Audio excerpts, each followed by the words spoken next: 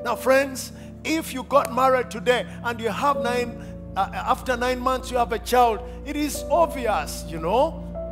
Yeah, it's okay. Praise the Lord. But friends, if after 1 year, 2 years, 3 years, 4 years, 5 years, I have a friend who got a child after 12 years. That was a difficult one. And I told them, did you go to this specialist, the gynecologist? He said, we went and we failed and we stopped. And then, lo and behold, God answered our prayers. Now, friends, when that happens, you know this child did not come from my effort, from my money. This child came from God. Now, friends, I know some of you got to university and you graduate and you are powerful. You have an honors. They call it second upper.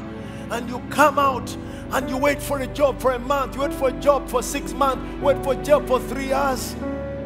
Friends, when you get that job, you will value it more because you will know if it wasn't for God, you would have no job.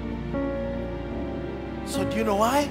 Sometimes God delays that at the end of the day, we will know that without God, we can do nothing.